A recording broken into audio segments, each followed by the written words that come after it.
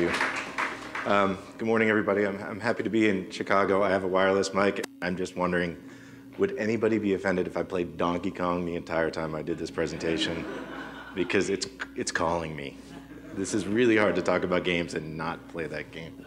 All right, so I'm going to talk about games and mobile learning today, but I want to do something that's going to kind of thwart a good bit of the ideas that Scott just put out there. So how many people here are tweeting? Okay, I'm going to ask you not to tweet.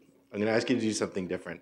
My lovely assistant, Erin Silvers here, is handing out Post-it notes. So I had this radical idea, particularly somewhat inspired by Tapestry, but somewhat inspired by the fact that as a game maker, I like to do a lot of analog games. We do card games and board games. And so what I really want you to do is instead of tweeting something, write it down.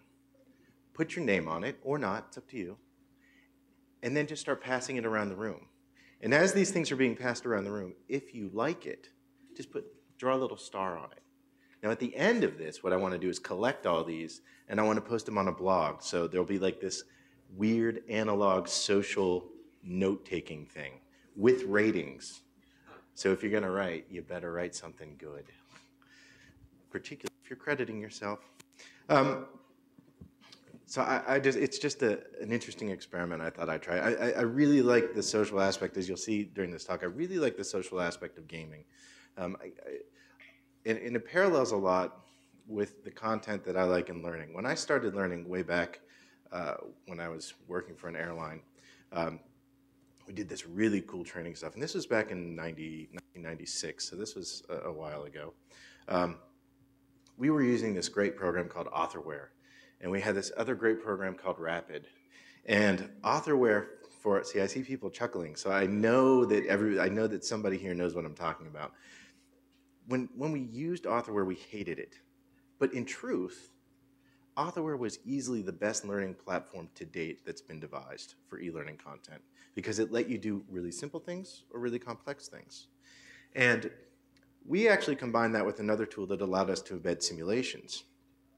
And it was really exciting at the time because we did this really crazy, technically cool stuff. And as the e-learning world has evolved, what's really kind of bothered me a little bit is that we've gone from this really technical stuff to this really simplistic stuff, but all the while, we're always staring at screens. It's one of the things I like about what Float's doing with Tapestry is that it's more of a social experiment, right? I mean, we're now sharing our content versus just staring at screens. And gaming's done the same thing. If you think about how games used to be, I mean, board games, games you'd sit with your family at the table, Candyland, whatever, and you'd play these games, Scrabble, what have you. But it was a social event. And then computer games came along and we all started staring at a screen. I mean, I can sit here and play Donkey Kong while I talk, but it's going to be really boring for everybody because I'm just going to be staring at the screen. So it became a bit of a solitary adventure. And it still kind of maintains that, even with some of the broader multiplayer games like World of Warcraft and what have you. So my interest in mobile learning is really to bring it back into the social world, which is also why I'm interested in having people write things down and exchange them, because it really does get people to share their ideas in a little bit of a broader space, less anonymously. I do tweet, but I'm actually not a physical construct of my Twitter personality. My Twitter personality is part of me, but in the tweet world, you become a physical construct of your Twitter personality. So I think the social aspect of that and getting to know people is very important. So with that said, I'm going to talk a lot about mobile games. And when I started thinking about what I wanted to talk about in experience design and experiences, I thought about the last time I was in Chicago. And the last time I was in Chicago was probably about a month ago, 3 weeks ago, a month ago. And I was here. It was the first time to the day that I'd been to Chicago in 20 years, which was just a really weird thing. But I visited my friend, Erin, and Erin took me to this bar that's located around here called the Violet Hour. Now, the Violet Hour, if you're not familiar with it, is a really interesting bar. It's a really interesting place. And what I learned was that when you're walking down the street and you see something, and you see a wall with a door and a light and some art or some graffiti on it, it just looks like nothing. However, when you go inside, you see that it's something totally different. It's a beautiful, amazing, expansive place. And the analogy for me with mobile learning is just that. We've got these little devices that we carry around with us that are really simple. But we've got tools within these devices, and I mean all of them, not just smartphones, that we can really create a user experience, an experience for the player, both in learning and in just play, that goes way beyond this little screen. And in fact, I think we should not be confined to this little screen. And I think it's a very important aspect that a lot of people forget about, and a lot of people don't even consider when we're talking about mobile games. And when you think about mobile games, first game that comes to mind, Angry Birds, right? How many people play Angry Birds? Okay, you shoot a bird from a slingshot at pigs. That doesn't seem, it doesn't seem like it's too difficult on the front, and it's not. But there's more to the game that really draws you in. And we're going to talk about that a little bit. So let me talk about me. I like to talk about me a little bit, just to give you an idea of my background. As Scott mentioned, I did work in the airline industry. I managed the team at US Airways that built all the ground school flight training instruction for 737 pilots. And at the end of this talk, I want to put this thought in your head. Next time you're getting on a 737, I wrote that training. Enjoy your flight. So I started there, and I started my own company, and we have been using game technologies and mobile technologies for a long time. And we started, think about 2000, we started really with the mobile stuff in 2000 and really started pushing it forward in 2005 when we had these neat little Nokia tablets that were pretty interesting. And we've been using gaming technologies along the way the entire time. So we really built that up. In 2010, we bought a company called Impact Games, which makes socially responsible gaming. Our biggest game is a game called Peacemaker. It's about the Israeli-Palestinian conflict, very light subject matter. And we have another game called Play the News, which is a game that works on mobile phones, it works on desktops, and it's all about building games from news stories. Outside of that, we also do a lot of games for corporate training. We've done some very interesting card games. I know there's at least one customer here in the audience who uses the games, and we're very excited about that because I like to see that kind of interaction, and I like to see that kind of progress go forward. There's no doubt that, I also spoke at Oxford, which in this case is really funny because Chad Udell, who's not here, and I feel really bad, he was in a car accident, he had surgery. Yeah, when I spoke at Oxford, I broke my collarbone the day before I had to go, and I still went. So man up, Chad. It's breaking the fourth wall right there.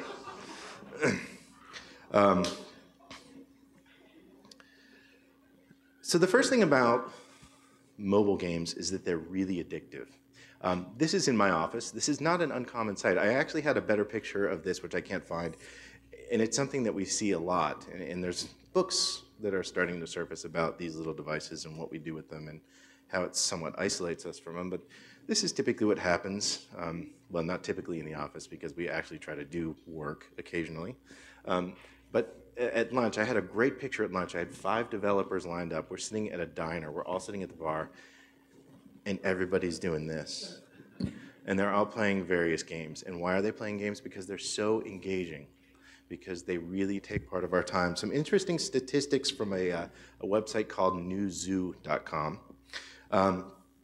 This year, the number of mobile gamers is jumping 35%, totaling 100 million gamers. That does count in the United States, 21 million tablets, which I don't consider a mobile device. It's the only thing that I think Mark Zuckerberg and I have agreed on. He said that in the talk. It was great, and everybody got all upset about it. But an iPad is not a mobile device to me. But 100 million users, that's a pretty big number. There's some very interesting other pieces here. Every day in the US, 4.2 million iOS games are downloaded. Every day. I probably make up for about the 0.2 of that myself. 53% of mobile users play a game once a day. So we can see that this is a pretty big market. I mean, this is a pretty big piece, and it's pretty engaging. And it's engaging because these devices are they're always with people. They're very personal to people. And when you're sitting somewhere and you don't have anything to do for a couple minutes, you're going to pull it out and you're going to play a game. I mean, the gaming industry to me has always been fascinating. When I was working at the airline, I insisted to my manager that me and one of my developers always got to go to gaming conferences like E3 and all these other things for two reasons. One, because it's a gaming conference and really, why would I not want to do that? I got to fly for free, so hey, if I could take the day off and get a positive space seat, I'm going. Two, if you look at the history of computers, the first companies to jump on the new power of computers is always the gaming companies. Always has been. You see an up in the processor, then Unreal ups their engine. And it's always the gaming companies that are pushing those envelopes. It's always the gaming companies that have driven, at least in my life, a lot of the need to purchase a new computer because I wanted to play, Diablo or Flight Simulator. I always played Flight Simulator. It's why I liked working in the aviation industry, because really, to me, in the learning world, there's a very thin line between simulations and games. And I was lucky enough to get to fly the full motion simulation, which to me was a big game. And I may have broken the simulator at least once, but that's another story. So the mobile game statistics are pretty astonishing. And when we combine those with the actual mobile statistics, which we will talk about in a few minutes, you'll see that the reach is huge. The first thing people think about when we talk about games are games like Angry Birds. And Angry Birds is, phenomenal success by any measure. Over 1 billion players at 99 cents. We're talking about a franchise that has spawned God knows how many clones of these games. And it's not the first physics-based game. Let's not kid ourselves here. There are tons of them. When I was little, there was the pinball construction set. That's a physics game at the end of it. You've got a game on a slope and a ball bunches around and you got to make your own system. So this is not the first physics game to be built, but it was very successful. It's very successful because, one, it's got engaging content. Two, it's got updating content. Three, it's so simple to play, right? As I said, it's a slingshot with a bird at pigs. You do it, you do it again. You do it, you do it again. There's not a whole lot to do here. But beyond that, Rovio really built something that made sense on these little screens. We talk about mobile gaming, we talk about these little screens, and I think that that's very important to recognize first and foremost, because we don't have a lot of real estate to work with. When we start thinking about game development and current games and computer games, I think there's a bit of a tendency to say, well, we're just going to translate this over to a mobile device, much like we do in the e-learning world, right? I've seen more people get up and go on this rant about how the thing they need to do is put all their courseware on a mobile device. The most asinine thing I've ever heard. I was at a conference once, an aviation conference, and a flight manager stood up, and this is just 3 years ago. We were talking about the iPhone. He said, "Why can't I get my hydraulic system lesson on my iPhone?" And I said, "Why would you want it on your iPhone? You can't see it." I got pretty good vision, and that would drive me nuts after about, 30 seconds. So imagine how that would be on an iPhone. It's World of Warcraft. There's 12 million users, huge game. And this is a typical interface, users mod their interfaces. How would you fit that on this? You really have to sit and think about what you're doing to convert this content to a little screen. So when you're trying to design your game, and when you're thinking about game design itself, the first hurdle is, how am I going to put it on this little screen? What kind of user experience am I going to get? And that's why games like Angry Birds, Doodle Jump, and all the other type of games work so well, because it's a really simple mechanic. The one-touch game. I once saw a contest. It was great. It was at GDC, in a Game Developers Conference, and it wasn't even for mobile devices, but it was a game where you had to write a game using Flash, but you could only use one button. And it sounds a little odd, but think about that as it pertains to this little screen, because you have one button, right? So these are things that certainly are quite important as we go to the mobile transition and we think about these easy games, but even easy games, even simple games, are not as simple as they seem on the surface. And that's actually what makes them successful. So I was in the, what do we call it here? The L? Is that what we call it, Aaron? Is that what we're on? Yes, okay. And okay, that's a little hard to read. I tried to enhance it as best I could. There's this great ad, and it was about darts. Now, darts is a phenomenal game. I'm horrifically bad at darts. I have been kicked off of dartboards in pubs because I'm so bad at darts. But this ad was fantastic because this ad talks about the dart, and it says, the dart, it's a really simple thing. Or is it? And it talks about the physics of the dart and the different pieces of the dart that ensure that the back of the dart will never get ahead of the front of the dart just by the use of drag. That's why they got the little feathers on the dart. How many people play darts and think about that when they're throwing their dart? No, because it's a simple concept. But it's not a simple concept. It's actually easier. And as the game says, just knowing this can help you win that $3 bet so you can get your next beer for free. So let's apply this same kind of principle to mobile gaming.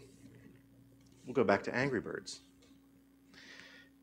Angry Birds in and of itself is, of course, a simple mechanic, but that's not what makes it engaging. What makes it engaging are the stories and the content. I mean, like it or believe it or not, people really love these little pigs and these little birds. I mean, it's movies, toys, games.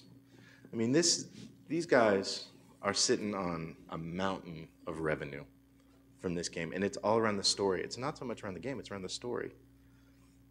So you think about that when you're trying to apply. I mean, and this doesn't just apply to gaming. This applies to learning, right? I mean, you think about anything. You need to have a convincing story. You need to have a reason for people to sit there and engage in what you're trying to show them. And that's certainly true with gameplay. So the story becomes really critically important. But mobile gaming takes many forms, and I think there's a whole lot on this subject aside from just something as simple as Angry Birds, right? And I'm not going to talk about, well, I am going to talk about gamification, but I don't like the term gamification because I think it's really a stupid idea. Is anybody here, how many people here know what gamification is? Okay, so for those of you who don't, gamification is the concept of using game mechanics, scores, badges, leaderboards, rankings, etc., and layering that on top of your content in an effort to make your content more engaging. It is not going to make your content more engaging. Your content needs to be engaging to begin with. So if you're going to try and put these things on top of your content, you're going to have boring content with gamification that your users are going to hate. I can show you the studies that prove that. I saw a great statistic the other day that said gamification, there was 5% of people completed courses with gamification versus 50 without it, because people don't want to sit through that. So I just want to clarify that, because what I'm about to show you is an idea of gamification done well, and I'll show you why it's done well. People know what this is? Anybody familiar with this? The Nike Fuel Band? It's great. I have one right here. I bought it as soon as it came out. I thought it was a brilliant concept because it talks to my little mobile device. It somewhat accurately tells me how much exercise I've done, what I've done for the day, what kind of activity I've had. And it's a ranking system. And it's a really neat system because this, and I was actually really glad to see Jim talk about the Arduino board, because I love sensors. Sensors are my new, it's something I've been working on for a while, and integrating sensors with these little devices, because that just expands the user experience and the way that people connect with this. And that's exactly what this little band does, this little thing. And on the band, when you get your goal, it says goal. But what Nike did was take this and build a game on top of it. And it's kind of a game, I mean, you can compete with others, but really it's a game you set challenges for yourself. And they have this neat little portal. So in the portal, and this is a conglomeration of images that make up the entire portal. So the portal, we've got the screen that tells me how I'm doing on the day. It shows my little graph. It shows what days I've made it, what days I haven't. At the bottom, it shows me how I've compared. And then over here in the lower right-hand corner, we've got this little guy. This is the Nike Fuel guy. And he pops up every time I do something cool. I will work doing whatever I have to do just to see this guy because he's that cool. Because these guys, Nike's done a really good job of this. They figured out how to make this little game engaging with your mobile device, and really that's what it works with. It communicates with your iPhone. They figured out a way how to do this, and they figured out how to do it by looking at the device and understanding what components are in that device and designing a game, designing a platform to those components. So when we take a look at the typical smartphone, we see that the smartphone is actually built with a lot of different components. And this is where I think this gets very interesting. So smartphones, just by way of discussion here, and I have a very distinct way of talking about mobile users because typically at conferences people talk very United States-centric about mobile users, and I understand why that happens, but I think we need to consider the broader scope of things. I mean, it's nice to think that the US is doing this, but you know, we're kind of in a global market. And if we're going to compete, and you're going to compete, then you need to think about that, because your learners or your game players aren't always going to be in the US. So worldwide, there are currently about 1 billion devices that will be activated this year, smartphones. Smartphones, not total phones, just smartphones. According to Ericsson, the company that used to make smartphones, but then got bought by Sony and now is no longer Sony, smartphones will reach 3 billion users by 2017. That's a pretty big base. And what interests me about mobile games, and it's starting to change, I mean, it's starting to change, but what interests me about mobile games is that so many of them focus on looking down at the screen and doing something. But let's consider, and you know, given the conference, I think we need to extend this not just to games, but let's consider learning in general. Let's consider this device and what it does. It's got notifications when something happens. It can contain video, audio. It's got location-based content. It knows where you are anytime you are, and if you don't think it does, there's a couple files that you can see that really give an interesting picture of where you've been. You may recall Apple not too long ago kind of got busted because they had that log file. I downloaded my log file. It was fascinating. It was like a Where's Waldo kind of look of where I've been in the past year. Has touch capabilities. It does short message service, SMS. Has a camera. It has data that's always on unless you turn it off, but for the most part we really don't unless we're sitting in an airplane, in which case we have to. Otherwise, much like Alec Baldwin, we get thrown off. And it has motion sensors.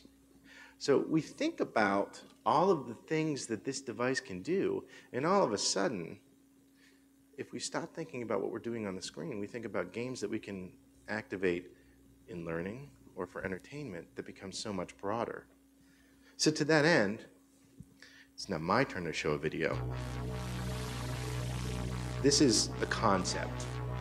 This isn't real.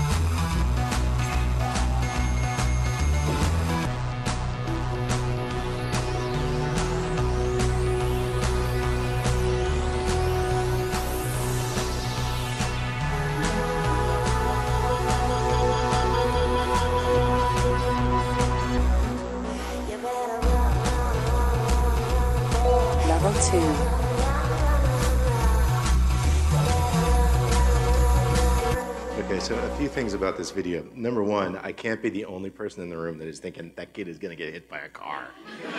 All right. I mean, but it's an interesting aspect. Also of note, no gamer in the free world has ever gotten the pretty girl in the end, except in a game. All right, except maybe Aaron. Once. I don't know. But that's an interesting aspect, right? So we've got this mobile device that this kid is carrying around. He's looking through. He's seeing an altered reality layered on top of what is really out there. He's running around. He's interacting socially with his friends, and he's playing this game that's a rather complex game. And to me, that's where I like to see the concept of mobile learning and what's happening. You know, that kind of complex layering that gets you away from here, but still uses this little device as your little piece of information is fascinating. There's actually, and I don't have a video of this, but I think you can find it on YouTube if you search it. There's a game, a company called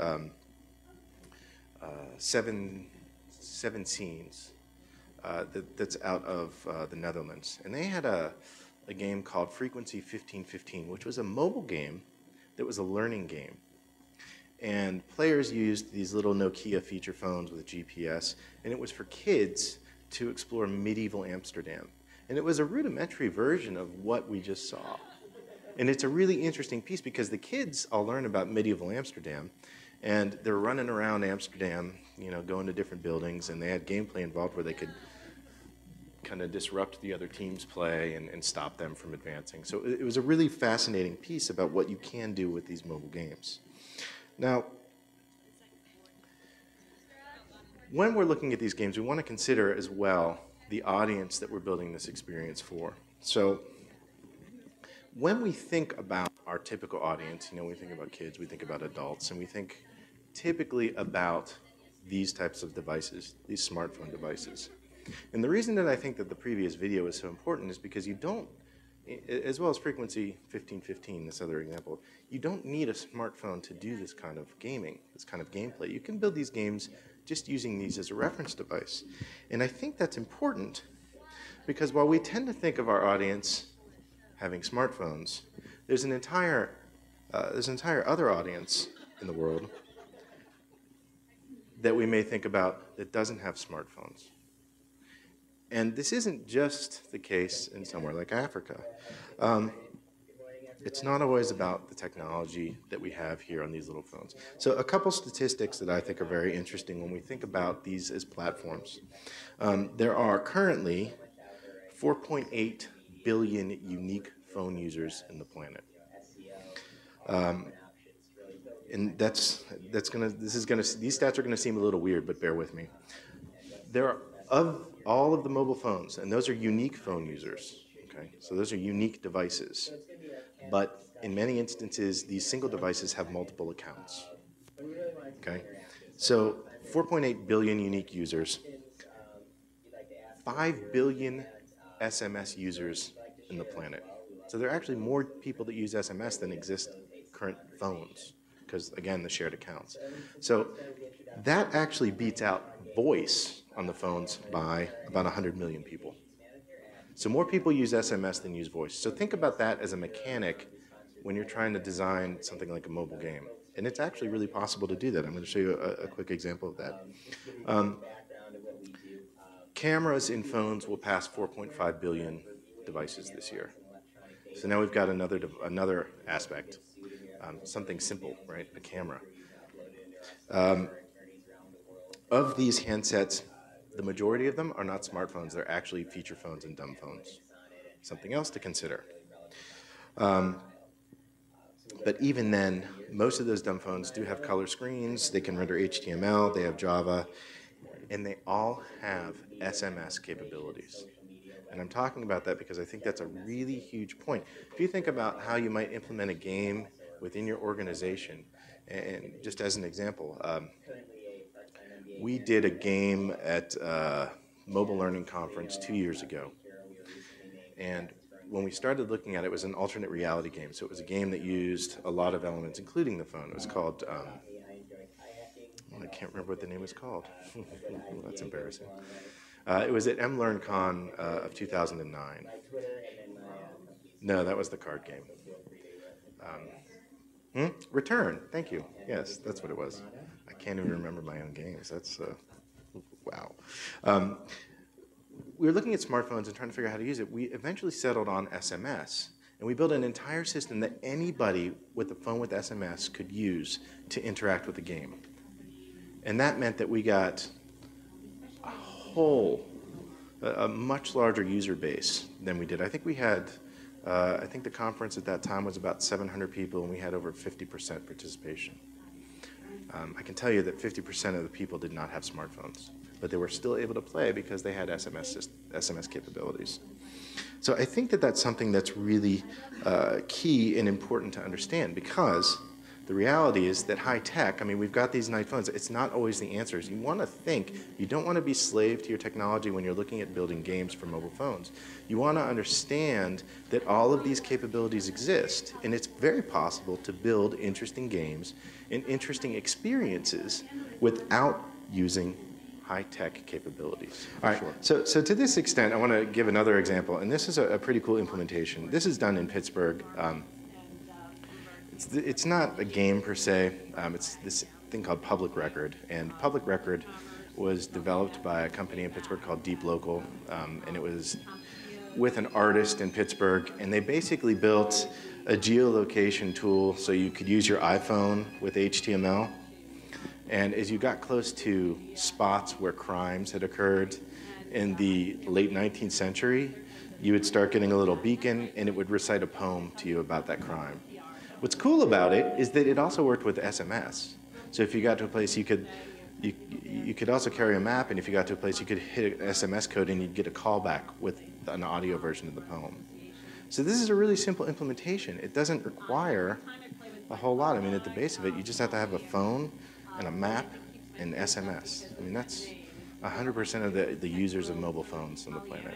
So as I was saying, before Top Chef guy interrupted us, QR codes are the same idea. You know, we see all these people having cameras with QR code readers. QR codes are not a new technology. And a lot of people kind of rail on them because they say, well, they're these boring things, but they're really cool. You can put them anywhere. And you can have them go to any URL. So you could think about the gameplay opportunities there and engaging people, particularly when you're trying to learn, you know, maybe a layout of a factory or a layout of an office. You go from point to point, you can start scanning QR codes and make an entire game based upon that. And it's really simple tech to employ. You can make QR codes for free. So just to consider a few factors in what makes mobile gaming successful when you're thinking about planning these games. And you know, the game design theory and how to implement these games is a lot more than I can fit into 45 minutes of talk. But it's a really big subject, but really we can boil it down to some very simple pieces. Keep it simple. You don't have to make these things complex. You know, make it engaging to the users. You know, storytelling is great. I mean, I know, okay, ready? I'm gonna throw up my, my nerd flag here for a minute. You know, when I was younger, I played a lot of Dungeons and Dragons. Yeah, see what I'm talking about? And the great thing about Dungeons and Dragons, and they went away from it, and they've, you know, Wizards of the Coast, who now owns the rights to the game, is doing this thing. So the piece that they've done is really cool because they've said they're taking it back to storytelling, and that's the whole point about making it engaging. You know, telling a cool story. You know, so I like that as a base just to think about. You know, I mean, because that's what that game was about, was telling stories. And you've got these devices where people can run around, and you can create really compelling stories in learning or in entertainment. It's not one or the other. You know, I mean, we need to get away from this idea of thinking that, you know, games are like, if we're using games in learning, we should use Jeopardy, and that's really cool. Let's get away from that idea. Let's talk about building an experience that actually gets the users involved in what you're doing, because that's when they walk away with, that's when they get their takeaways, right? That's when they walk away with the experience, and that's what they remember. We did an alternate reality game where we built this whole experience using BlackBerries and mobile phones, and we had Facebook pages, and that was like a fake hotel, and the people loved it. And it was super engaging for them because they could reply on Facebook, and we had people that would reply to them. So it was like being in the real world environment, and they got points, and they got to play. They loved it. So the engaging part, I'm sorry? The name of the game was called Que Sera Sera. It was the Constellation Academy of Wine that we did it for.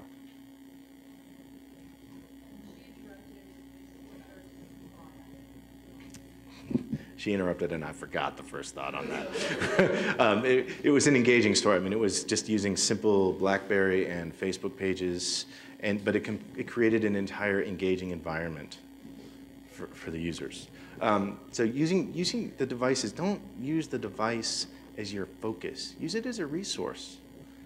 You know, I mean, that's what these things are. They're constantly on resources. You can look up anything. I just posted a new thing because I got a little fed up with one of my developers who had to do something, and so he's like trying to talk to all the other developers about this really simple, I don't want to say it was really simple, but this thing, and I finally printed out this thing and I put it on the wall and it just says, Google, the world's leading on-demand learning tool, right? That's what these things are. They're, as Ray Kurzweil points out, they're the gateway to all human knowledge. It's not a phone, it's a gateway to all human knowledge. So use it as a resource and know your audience. I can't tell you, if you're thinking about a game and you're thinking about doing this, I can't tell you how important it is. Survey your audience, talk to your audience, test with a test audience. Don't just put it out there and hope people are going to use it, because people inevitably will not like something they are not a part of and haven't gotten a test. You know, if you just go out and blindly try to do something, it's not going to work, and that's particularly important with games. I would never make a game for a flight crew. I would definitely make a game for a sales team. And that's just talking to the audience. So you really want to do that. This is the easiest way to find me, and please don't hesitate to do so. And I'm happy to take questions, even from next door, for the next few minutes. And I'm going to collect all these things. Actually, Aaron's going to collect them. Hey, chop, chop. All right. Yes? Really? That's your question? It's Keynote. So this is Keynote, and then I've got a Keynote remote on my iPhone, and I just go back and forth. That's okay. Anybody else? Was I that good? Or am I just going to see all your questions in the paper, which is really what I'm hoping for? Cool. Yes? Yeah, I was wondering about iPad and how we should not interpret it as a mobile device here. Okay. I will certainly address that.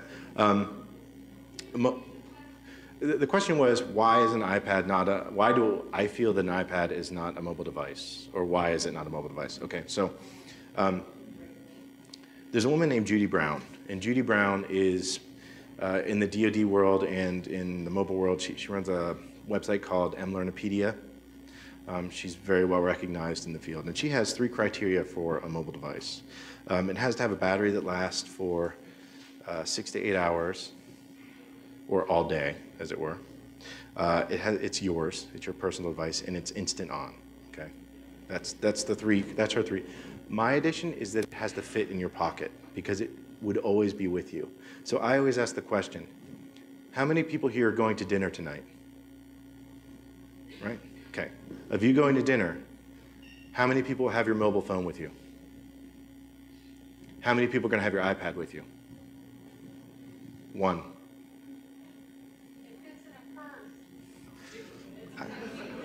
You know what, I used to actually be able to argue that point, but I actually have this small bag that I carry now, which people do refer to as a purse, so I can't really say, but it doesn't fit in my purse. But that's kind of that's my argument for it, and it's not always connected. You know, this phone is always connected. This is not. That's only with the Wi-Fi version. What is the overlap? Okay, so the first thing that I would do, again, is test your users, right? I mean, I can't stress that enough, because it's not, oh, I'm sorry, what is the design overlap between designing good learning and designing games, okay? And what can we do? First of all, test your users. You know, you want to make sure that your user base is willing to accept a game, okay? Because that's, I can't emphasize that enough. I mean, there's a great thread about how games are not good for learning, which I don't agree with at all. And in fact, the pieces that it was on a LinkedIn discussion group. And one person did point out that one person agreed with it, and the rationale was we implemented some gamification pieces in our learning, and the users hated it because the time to take the course extended to like 45 minutes from 15 when they could just go through with it. That's not a game problem, that's a user problem. She admitted later in the thread that they had never tested it. So the first and foremost thing to do is to say, look, okay, do you guys want a game? I mean, would you be willing to use that? Second to that, and I have to say that one of the things about games and learning that is a little bit challenging. Audience and making sure that you're committed to your audience. Okay, that's point number 2. Audience in the first place. Where should I be looking?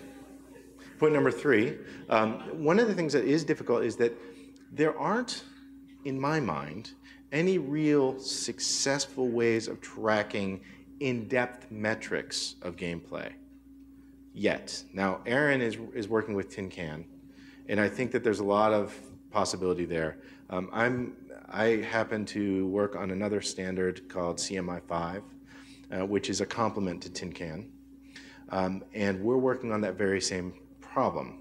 And we're working at it, again, as I mentioned, from the simulation world, because in a flight simulator, I can track everything that a pilot does, and I've got a meaningful gauge against what the pilot was supposed to do. So gameplay can be built in that same manner if you have a good data starting point. So understanding that and understanding how to track your metrics is also crucial. In terms of design, aside from just talking to your users, you want to build a game design and a game that's meaningful to their situation. You know, and again, I don't want you to think that that means that you have to have a game that's on a screen. You know, I mean, the screens, again, are resources. So can you build a game that's outside of that? You know, I mentioned at the beginning card games. You know, we built, you know, these card games that are really simple for people, that use no tech at all. And people love them because they're so simple. So don't make it complex, talk to your users, and make sure that it's appropriate for what the material is. Am I done now? Am I being kicked off? I think so. Okay, all right. Well, Appreciate sorry. it. Thank you.